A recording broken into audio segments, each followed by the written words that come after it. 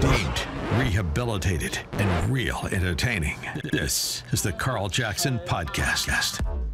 Welcome to the Good Friday edition of the Carl Jackson Show podcast. I am so honored and privileged to have our guest, Dr. Michael Youssef, coming up to talk about Resurrection Sunday, Holy Week, obviously, but I want to talk about cultural issues as well, wokeness that has infiltrated the church and more. We're going to get into all of that. It's going to be a fantastic interview. I cannot wait to hear from Dr. Michael Youssef, and I'm sure you're excited as well. Guys, today's show is brought to you in part by Pardoned by Grace. Guys, I want you to see this film. This is the perfect weekend to buy the DVD or check out the film at salemnow.com. From the makers of Graham Family Films comes a powerful and inspiring true story that will touch your heart and renew your faith.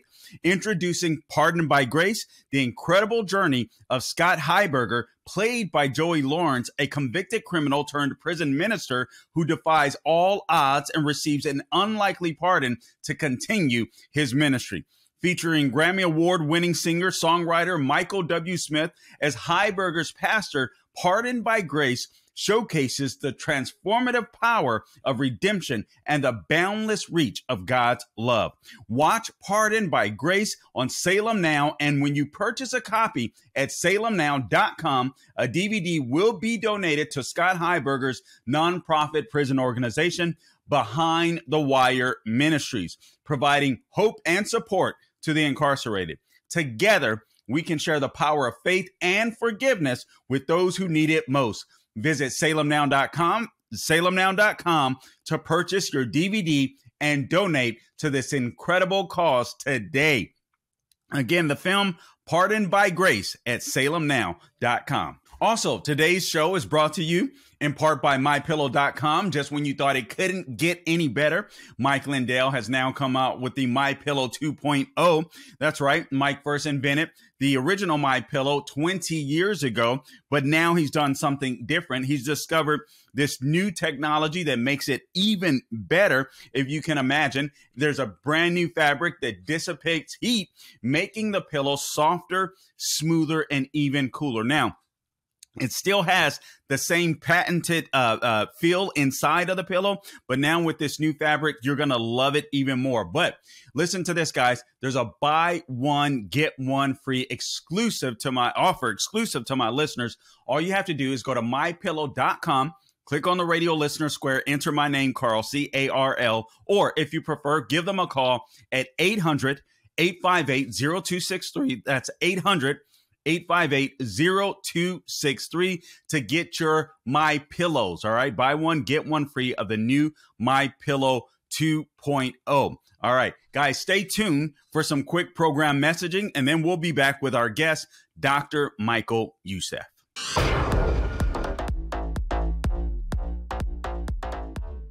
All right, guys, now I am back with my guest, Dr. Michael Youssef, or Pastor Michael Youssef. Many of you may know him as he's a senior pastor of the Church of the Apostles in Atlanta, Georgia, author, speaker, broadcaster of Leading the Way, where I originally heard him. I was, you guys know this, you know some of my testimony. I was a complete and utter heathen. This man has poured into my life so much he doesn't even know. But it's so cool to be able to speak with him, and I'm looking forward to interviewing him. We've already established that my producers were much bigger heathens than me, and they listen. No, I'm just kidding. But they listen to him as well. And guys, I'm just looking forward to this, man. I love the Holy Week. I love Resurrection Sunday. And I think we have the perfect guest with us, Dr. Michael Youssef.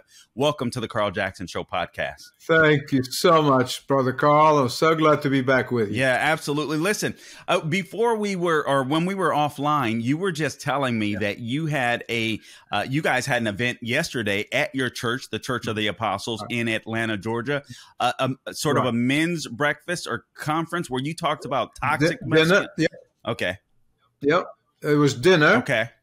Monday, Thursday, known in the church as the Thursday before Good Friday. And the reason it was called Monday, Thursday, comes from the Latin word manda, or mandate. because we remember the Thursday night where our Lord Jesus Christ issued the mandate to the disciples after he washed their feet. He said, "You love one another." Wow. Okay. And like I have loved you, and serve one another. And so for 30 years now, every Maundy, Thursday, I invite all the men in our church to come and meet with me, and I'll talk about topics that don't necessarily talk about, in sermons in details. I might mention it in passing, but then really deal with issues that men face. We've done all kinds of topics through the years. And this year, I was burdened to talk to them about the difference between what the world called toxic masculinity and their effort and their energy to demasculinize men, and what the Bible says about masculinity, biblical masculinity.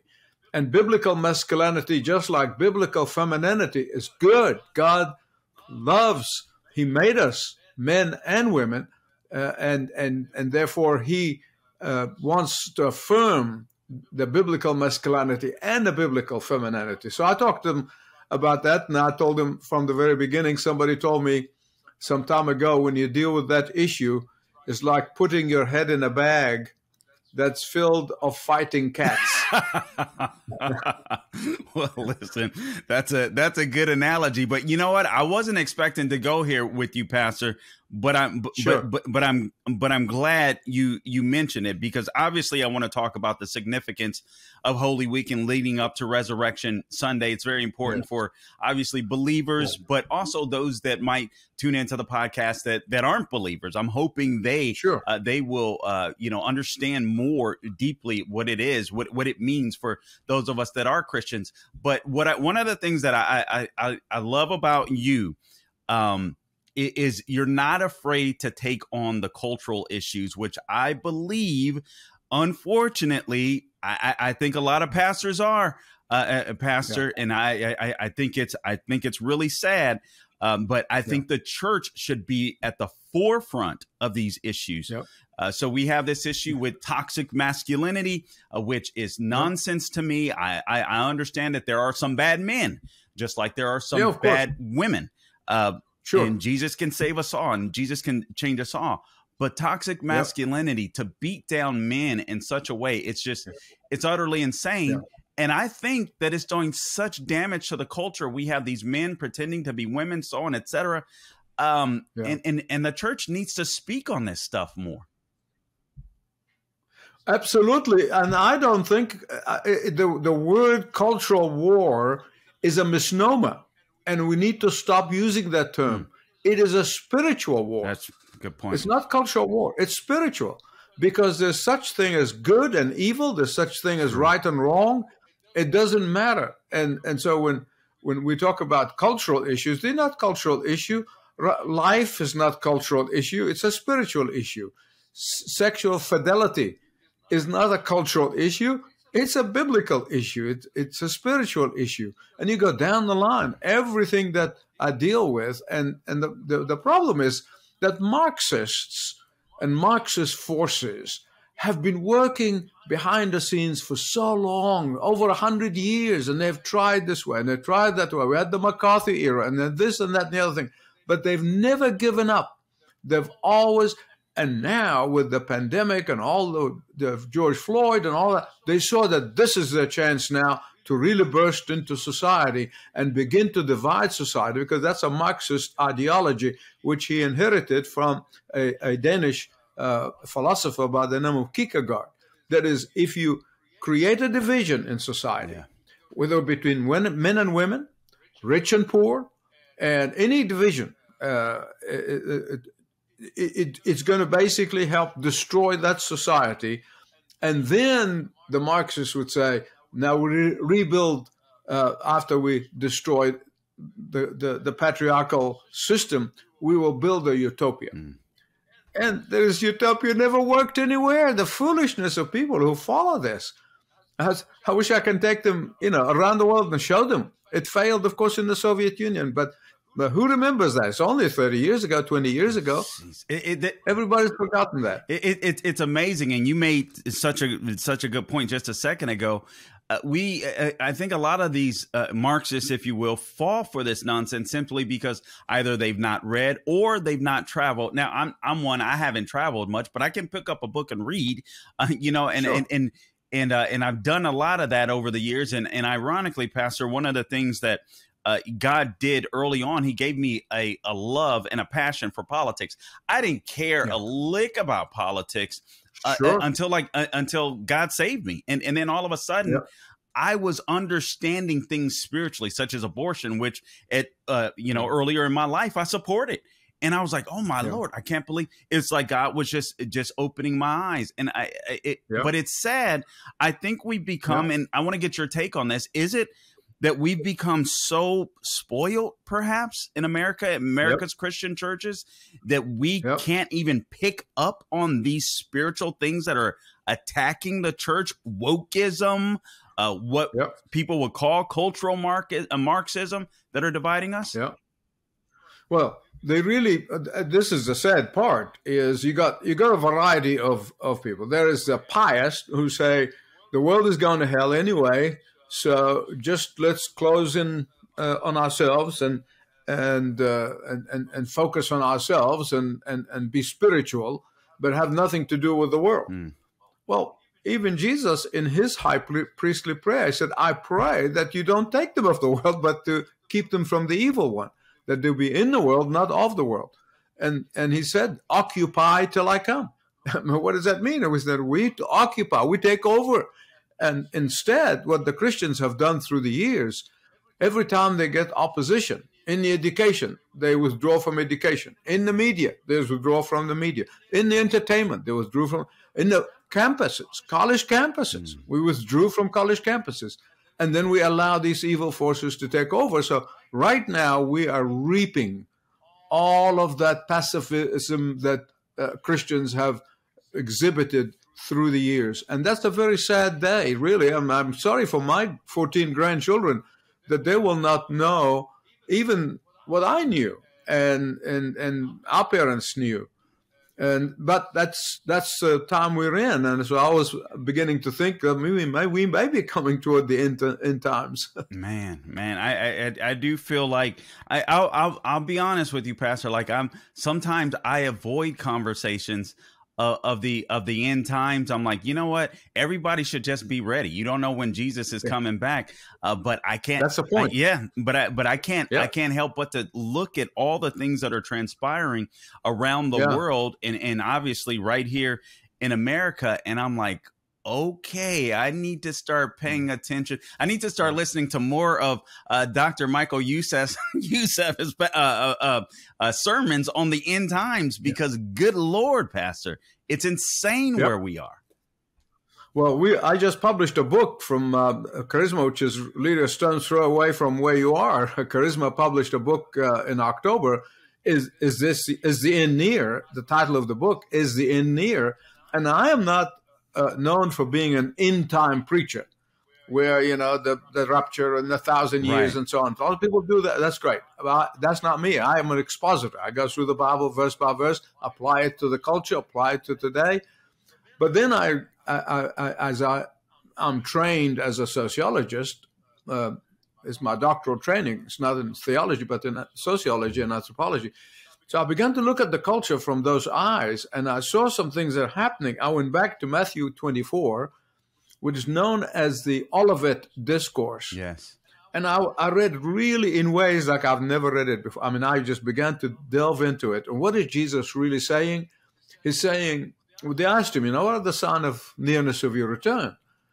And he said, think of a mother in a childbirth and labor pains.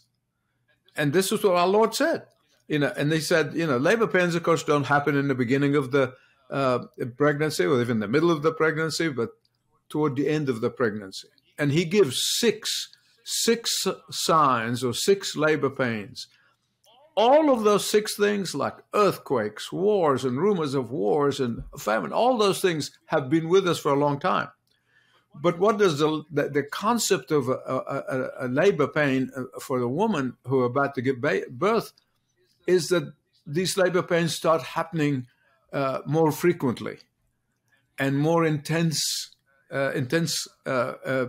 pain. And so he said, when you see this thing happen, look up and get ready. So for some people, the idea is to get ready, put on white robes, head for the mountains, and wait for the spaceship. That's not what getting ready is. Getting ready at 75, I'm working harder than I've ever worked in my life. Man, you look great. Holy moly. I mean, excuse me. I'm like, wow. Wow, okay. I give more than I've ever given. I'm doing more than I've ever done. Why? Because I think that is what anticipating the return of Christ means, is that we work harder, we serve longer, and I'm grateful for the energy he gives me. So we just had a crusade down in Macon, Georgia, called Hope for the Heart of Georgia. And what God did for a year of hard work on part of my team and 500 churches down in that part in middle Georgia is that something happened. There were hundreds of people came forward to receive Christ. This was last weekend. Wow. But more than that, there was such healing between the races that hasn't happened in 170 years. Wow. There's blacks and whites holding hands and going around the Colosseum praying for over weeks before the event. And so this is what anticipating the return of Christ means to me, is to work as long and hard, give oneself, anticipating his coming so I can take as many people to heaven with me as he would allow me. Oh, man, I love that. And since you touched on that issue with race, Pastor, let me go there with you for a sec. You know about CRT, critical race theory, diversity, equity, and inclusion. I didn't realize that your doctorate in sociology, so this is absolutely perfect. All right, so you just touched on it. The church should be the leading example, should we not, when it comes to race relations? And I've seen CRT, DEI. I've even looked on some websites, Christian websites, that I would have never thought in a million years, Pastor, bowing down to the woke mob, CRT, DEI. I'm in disbelief sometimes. I know it. And so many evangelical pastors who preach the gospel in the past, they just all of a sudden, they are veering in us ever so slowly. And then you would wonder, how in the world they're going to face Jesus. And they try to think, well, it's social justice. There is a biblical social justice. 1 Timothy 6, he said, command the rich men of this age to give and to the poor. That's what our biblical social justice is. Not for the government to come and tell you exactly what to do, right. Who you're going to get what. That is communism. That's socialism. And the subtlety where people think, oh, this is compassion. They're not compassion. When you give the founder of BLM $9 million to spend in a year on a house or private jets or whatever, that's not social justice. That's just pure false guilt. And they imposes false guilt on corporations. And of course, sadly, it seeps down to the church. Wow. Yeah. And we've, I could not believe it. Let me go here with you if I could here, Pastor. The COVID lockdowns. This was another thing that absolutely astounded me. I go to Faith Assembly or attend Faith Assembly of God here in Orlando, Florida. So our pastor, Pastor Carl Stevens, he's no longer the senior pastor. He's the global pastor now. We now have Pastor Johnny Wilson, but we didn't shut down. I mean, for the first couple of weeks, there was this, okay, what's going on here? And then we're like, no, we're not shutting down. A lot of people didn't return to church, but now, since we never shut down, the growth has been unreal. But so many people, so many Christian churches. I watched around here. I watched churches right here in Central Florida shut their doors for 2 years. 2 years, Pastor. And I'm like, we have Governor Ron DeSantis who was like, hey, unbelievable to me. Unbelievable. Your take. Yeah, absolutely. Well, in Georgia, we don't have quite Governor DeSantis, but our governor basically issued 10 guidelines for churches, but he did not shut them down. Which we're like you. We for 2 weeks, we've been streaming for 20 years, so we're still streaming. But I said, hey, I'm streaming live from the church if you want to come. So people start showing up. Right. Now, one of the guidelines is that every other pew, be empty. Right. So many of the mega church pastors said, I'm not going to preach a half-empty church or a half-full church. So they stayed shut to the end of the year, and they wouldn't open. So as a result of that, we had so many who came to visit, and they stayed. Good. And so we just kept going. And I said, our lives are in his hands. As long as we're careful, as long as we're thoughtful, we just pressed on. And I even traveled overseas in the middle of all this. I went and did a program in Cairo, Egypt, live for our channel, for the Arabic channel. And I went to Dubai. I went to, and wherever they allow me to the country, I went, and I did not stop.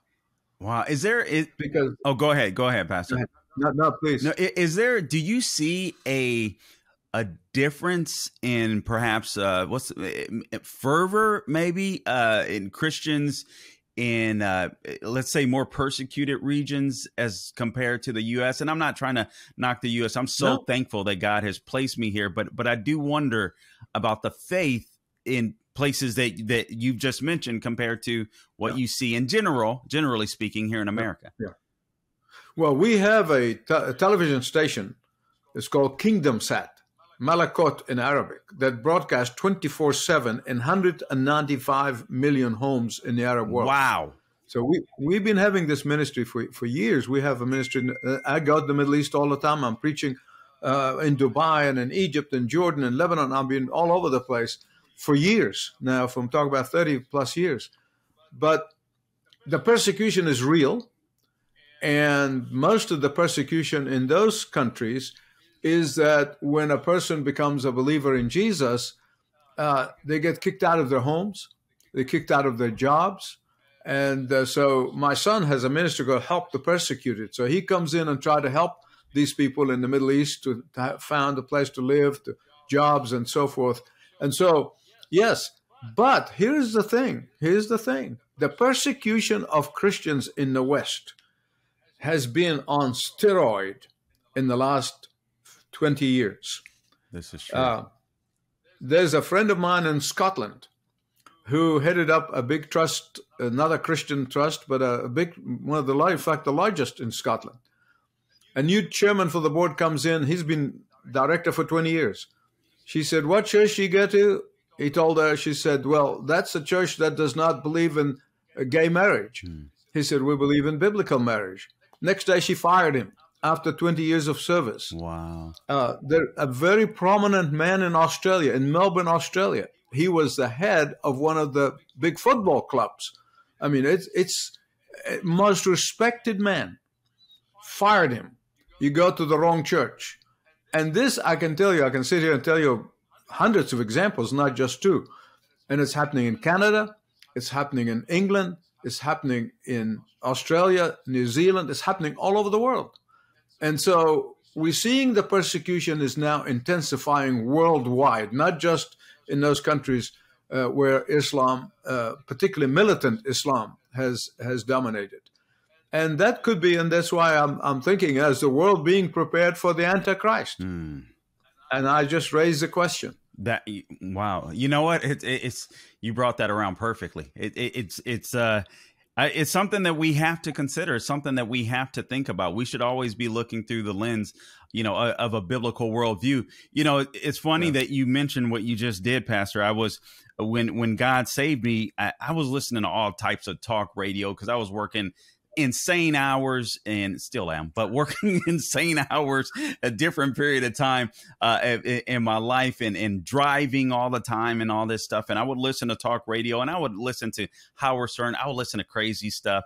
And then I started listening to Rush Limbaugh. Didn't even know who he was at the time. And then I started listening to Christian pastors, started listening to you as well as as well as others. But then I started listening to Jay Sekulow of the ACLJ. Yeah. And this was, I know, he's my friend. Yeah. And this was when I was literally, when God first saved me. And I'm sitting here thinking, you know, I'm like, really? I mean, come on. Are Christians in America really persecuted this way? But one of the first things God did was show me the attack upon the church by simply listening to the ACLJ at the time. Sure. And honestly, I would listen to different ministries and just be like, how come they don't talk about this political stuff? So this is one of the ways that God stirred up the love and the passion that I have for politics.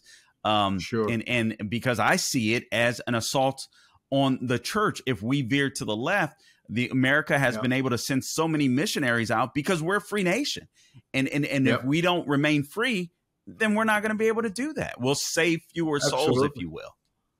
Yep, that's exactly right. And how else would the Satan destroy Christian mission? By getting us focused on our own problem, and become navel gazers. And then in the end, nobody is preaching the gospel. Nobody is going out and, with compassion and with love, with mercy, telling people the truth. And said, because we love you, we tell you the truth. We have this convoluted concept of love that if you love me, you have to love my sin. Or if you love me, you have to accept my sin as the norm. And it's crazy. I mean, that's just totally non-biblical. It is because I love a person that I warn them. And I don't condemn sin in others before I condemn sin in my life. And now that I've been walking with the Lord for not quite 60 years, but almost there, as you get older and you in your walk with Christ, the years, you learn to keep short accounts. Things that maybe would take me a week to be convicted of and repent of. Now they immediately, as soon as literally the words leave my mouth, oh, Lord, I'm really sorry. That is not, please forgive me. And that's what happened as you grow in Christ and intimacy with Christ. And it's like if you're wearing a dirty overall, just another blotch of grease is not going to be obvious. But then as your clothes gets, clearer and whiter, the slightest bit of stain will show. And that's what happened as you grow in sanctification. You grow in Christ likeness, that you can't stand that stain. You immediately want to remove it and ask forgiveness. John said, if we say we have no sin, we deceive ourselves and the truth is not in us. But if we confess our sins, God is faithful and just and he'll forgive us all our sins. You were talking about heathenism earlier in the program. I have a neighbor here. He died, sadly. And every time I talk to him, I said, Bill, I want to tell you about your Messiah. And I'll talk to him. And he said, Michael, I'm just one of those heathens that just, even God can't. I said, yes. Confessing that you're a heathen is the first step. Right. In fact, it's a good step. Now tell God you need to be saved from that heathenism. He couldn't get himself into that next step. Man, oh man, that's so heart-wrenching to hear that. Pastor, we only have a short period of time left with you. Sure. Let me just run through a couple of comments and get your take on them or questions here. Separation of church and state. Your take. Well, there is no such thing in the Constitution. And you've heard that a million times. The establishment clause that Jay Sekulow talks about all the time, that the government does not establish religion nor interfere with the freedom of religion. But it's a letter that was written by Jefferson to a Baptist pastor, and he talked about that wall of separation. But it wasn't a separation between God and culture. Right. It was a separation that the government does not interfere in churches' affairs. That is really what the separation is. Yeah. But of course, the left Marxists love it, and they know sometimes, some of them, not all of them, but they know they are misguiding and misleading people deliberately when they use that term. But there's no such thing. This is the greatness of America. When I was a boy growing up under socialist dictatorship in Egypt, I longed to come and be free. And I escaped literally back in the 60s with the clothes on my back. Wow. To come to this freedom here in America. And now they are using just a letter that was written to illustrate why the government should not interfere with the church, to say, oh, the church should just keep their preaching inside the church. Muslim countries, I preach in Egypt every year, and the law says you preach the gospel to your heart's content inside the walls of the church, but not outside. But that's a Muslim country. Now, this is happening in America. If you want to preach the gospel inside the church, you shouldn't go on radio or television, and there are many forces are trying to stop Christian media under the guise of separation of church and state. But that's falsehood, and they know it's falsehood, but we need to keep going and not be afraid and take courageous steps, and we know that God will honor us in the end. Man, I hope that pastors will listen to this podcast and just hear your explanation of that, because I think pastors in America need to be able to explain that. I really do. It's so important. All right, the importance of keeping a biblical worldview for every Christian, so that we can see the enemy coming. Like I said, CRT, DEI, all of this woke stuff, trans stuff that is just, infiltrated the church. How important is it for pastors to drill down biblical worldview, biblical worldview, biblical worldview? I was told that in the government, when they are training experts to be able to discern and pick up false currency that is fake dollars, not really. You know what I mean? They just printed, right. Not real. That they spend the vast majority of their time training these detectives in recognizing the real currency, right? Not the counterfeit, right? And that was it. Yeah, and they say, well, why don't we look at the counterfeit? No, just get to know the real currency. Once you really know the real, you're going to find it easier to pick up the counterfeit. That's good. But that's what we are supposed to do in the pulpits in the churches, is to show people the good stuff, the real stuff, the truth of biblical truth. And therefore, they'll be able to discern. And this is really one of the biggest challenge. We don't have discerning Christians. They're not discerning. And therefore, somebody comes to them with some emotional story, and they fall for it, and next thing they move to what they call deconstruction. Pastors are now going to deconstruct their faith, and musicians, Christian musicians, and anyway, I can tell you some real stories, gut-wrenching stories, but because they've never really understood, nor have they poured their heart into the real thing, and that's the Word of God. Because the Word of God and the Holy Spirit will make you discerning. Man. Oh man, that's that's informative and honestly sad at the same time, Pastor. All right. Last thing, this is Holy Week, obviously Palm Sunday. Today is Good Friday. Sunday, we're looking forward to Easter Sunday, or Resurrection Sunday. Talk to us about the meaning of this week and the good news of the gospel of Jesus Christ. Well, a lot of people celebrate Christmas, even the non-believers. But for us who know and love Jesus, this is the most important time of the year. This is the week that changed the world. This is the week that literally separated the world in two, either Christ your Savior or not. And so Holy Week to me, in Egypt, growing up there, in fact, I used to have meetings every night during Holy Week. And it's vitally important for people to ask, why did God send his Son from heaven? Why did Jesus, the Son of God, who coexisted with the Father before all eternity, lay aside his splendor? He never laid aside his divinity, but he laid aside the splendor of his divinity in order to become a homeless man in our world, in our earth. And yet he went about doing good and healing the sick, raising the dead, opening the eyes of the blind, and making the lame walk.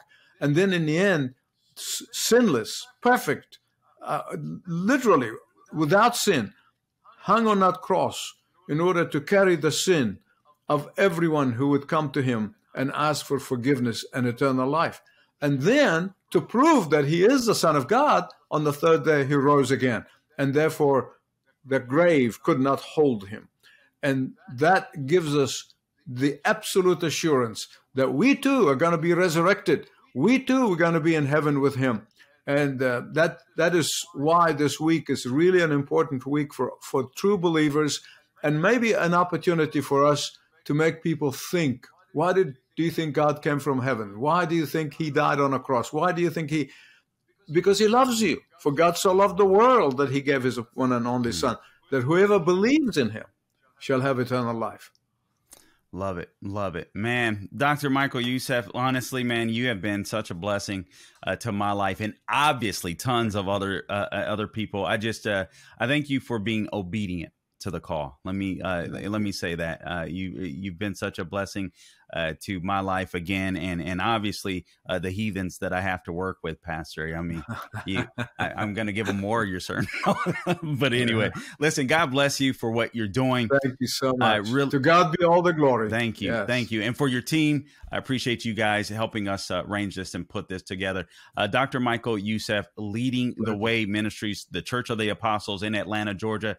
If you don't have a home church and you need a home, you live around that area, that would be a great place for you to go. So thank you, Dr. Michael Youssef. We certainly appreciate your time. You've been very generous with your time this morning. Pleasure, Carl. Thank you for having me again. Thank you. All right, guys. This is listen. I love this week. I love this week. You've heard our guest, Dr. Michael Youssef. We talked about we went over stuff that I didn't expect to go over, and it was such a blessing. Guys, please make sure you subscribe to this podcast and share this podcast wherever you go to get your podcast. Apple, Google, Spotify. We're on YouTube. We're on Rumble. You can subscribe to to our YouTube show, The Carl Jackson Show on YouTube. If some of you prefer Rumble, The Carl Jackson Show on Rumble. Also Salem Podcast Network. So you can find us there as well. I'm on social media, Instagram, Twitter, Getter, Truth Social. Wherever I am, you can find me at The Carl Jackson Show on social media. Again, check out ltw.org, Leading the Way. .org. You can hear Dr. Michael Youssef's messages, or honestly, I just Googled his name and like 1,000 YouTube videos came up. So that works as well. So anyway, guys, until next time, do not grow weary doing good. God bless you.